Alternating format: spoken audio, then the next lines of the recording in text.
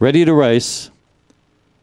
They're off. High IQ was one of the last to begin. Beginning smartly, Binky Bale being joined early by Deputy Speaker. High IQ's got through along the inside to be about 5th or 6th. They go to the back, and Deputy Speaker shows out. Second is Risque Business.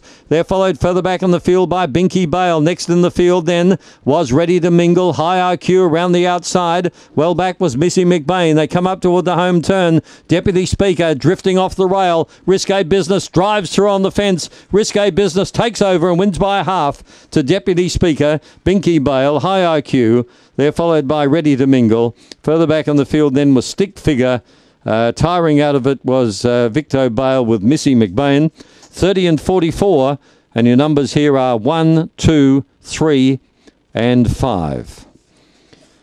The Guru father and son combination with Risque Business here, number 1.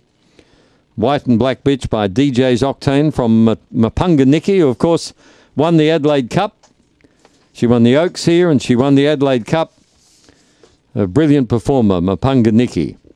This one is raced by